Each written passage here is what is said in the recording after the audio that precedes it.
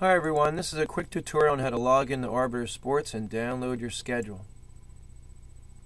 Obviously log in, click on the shoreboard spot, then from your main page go to the schedule page.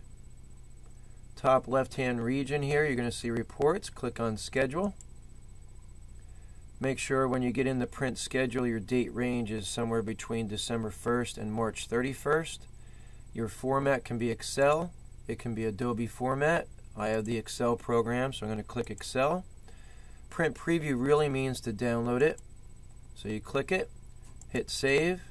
I always save it on the desktop. Then you usually put in today's date or whatever you'd like to name it. I put in today's date. Hit save on your desktop. I'm going to replace it. Then I'm going to open it. I do trust the Excel program that I have, so I will hit allow. And there's my schedule. Hopefully this helps everyone. Have a great season. Bye-bye.